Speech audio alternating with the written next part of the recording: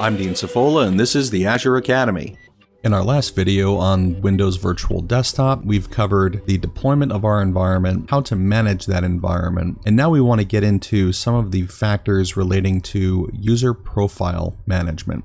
So why is this important? You want a user to be able to log on to the Windows Virtual Desktop environment, and you want them to have a consistent user experience, meaning that when they log on to a profile in Windows that is their own. It has whatever customizations you permit them to have. It has whatever items pinned to the start menu, the background wallpaper, whatever it is that you want to give them the permission to be able to do to customize their user profile. When we do that, we want to store that profile somewhere.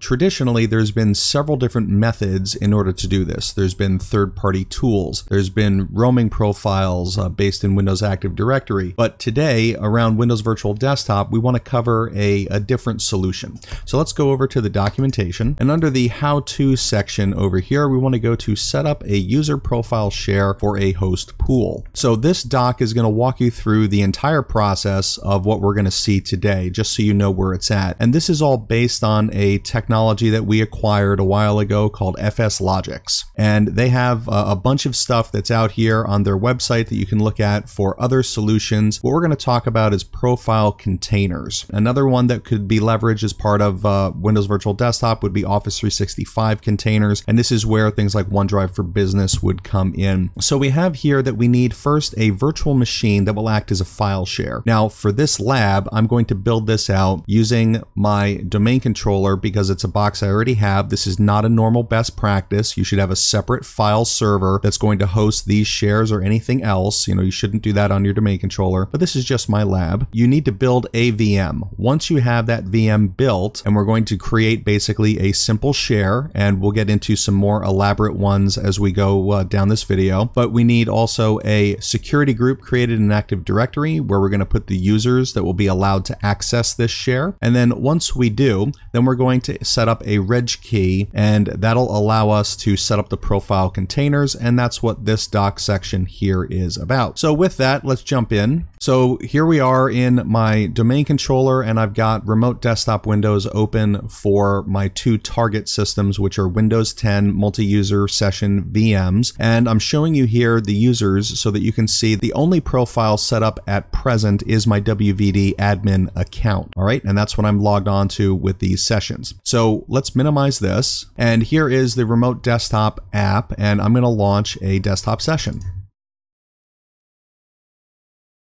And you can see from the personalized settings box in the top, this is the first time this session has been used on this VM. All right, and we're logged in. So if we go to start, we see that this is the plain vanilla out of the box Windows Start menu. And now looking at our domain controller here, so we can see both of our systems, we see that it is on WVD-1 that Superman has logged in and set up a user profile. What would happen if WVD-1 went offline? Well, when Superman tries to log on, he's going to be pushed to the other system, which is WVD-0.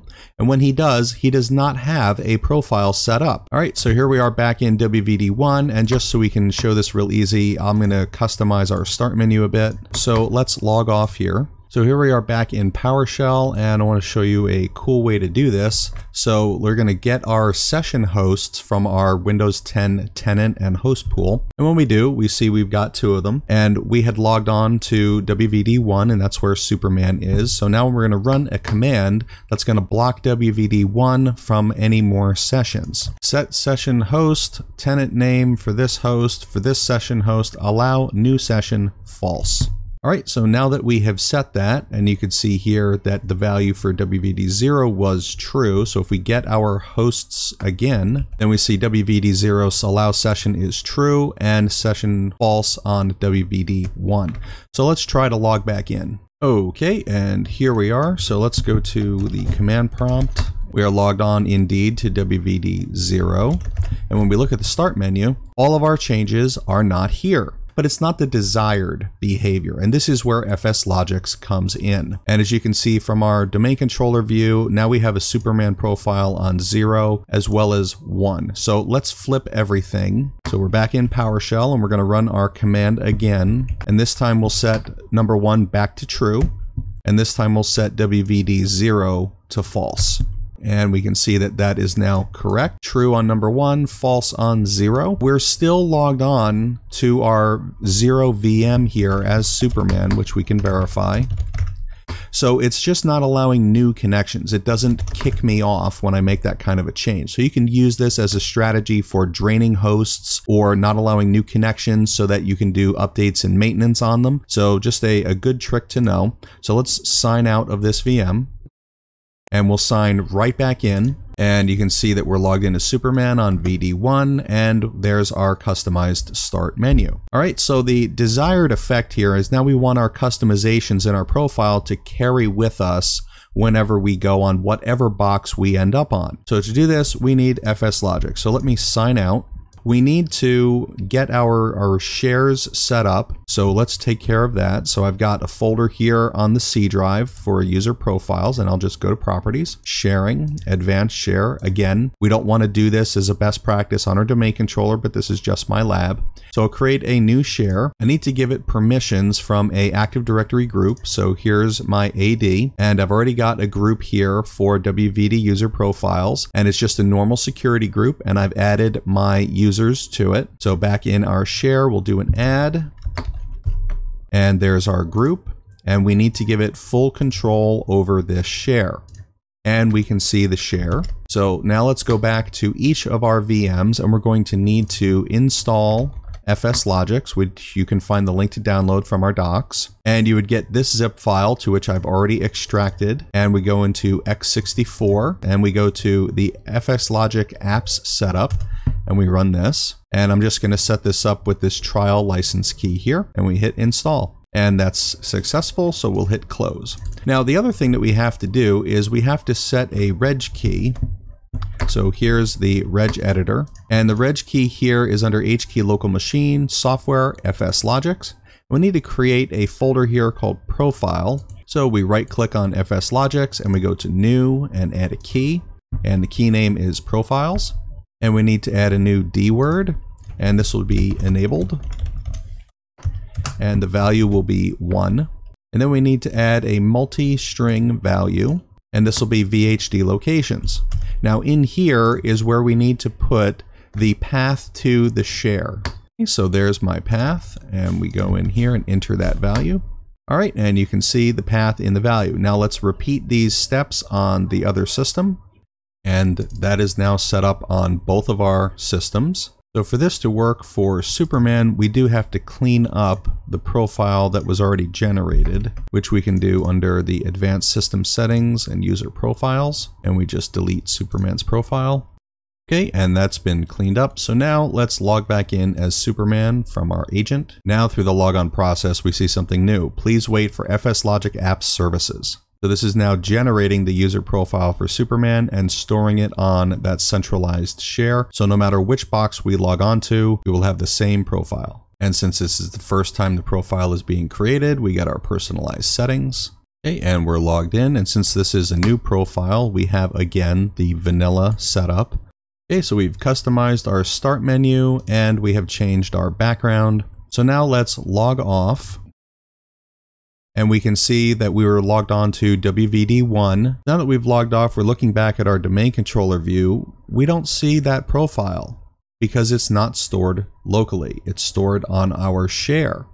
So we get a GUID here with a underscore username so that we can keep track of it very easily. And then inside there is a disk. Now this is the equivalent of a user profile disk. We've stored all things related to that user image inside this hard drive file. So now every time the user logs on, it's going to be logging on to this profile no matter which system it's on. So let's demonstrate that. So as you can see, we're logged on and our profile did follow us. So let's see what box we're on.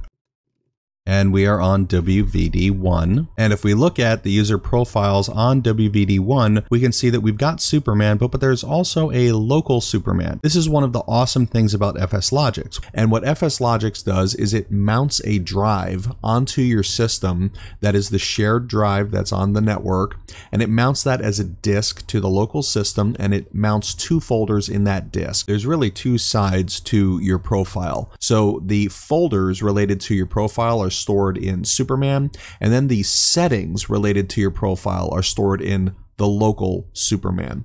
And so that gets mounted to the system, and you make all of your changes, you do whatever you want to in your profile, and when you log off, we unmount the drive from the system that is actually stored in the central share. So let's now force WVD1 to not accept any more logons. All right, and we'll run that same command again, and we see that it is now set to false. And let's log off of our session, and let's log back on. And you can see here we are logged on to WVD0 with the same desktop, the same customizations that we made to our start menu, and it's all preserved inside our profile. And when we look back at our session host, we can see that on session host 1, where we had logged on originally, the profiles have cleaned themselves up, and now we have the local and the Superman stored on 0, and again, everything managed centrally in our share. So I hope you've enjoyed this look at Windows Profile Management on Windows Virtual Desktop. Give this video a thumbs up if you thought it was pretty good. Click on our subscribe button so you can be joining the Azure Academy, and hit the notification bell so you can be aware of when our videos come out, which is roughly once a week. Thanks for joining us today, and please give me a comment below with what scenarios you want to support and what videos you want to see on Windows Virtual Desktop or anything else going forward. Happy learning.